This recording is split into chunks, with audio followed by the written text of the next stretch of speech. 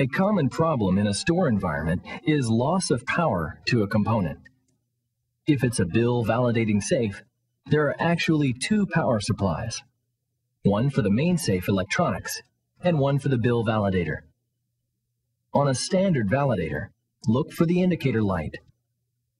It's red for normal status, green when it's activated to take a bill. On a bulk validator, the bezel will flash green when ready to accept a bill.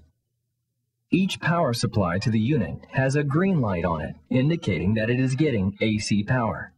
If the light is not on, check power to the outlet using a known working item such as a radio or display light. If the outlet has power, replace the safe's power supply.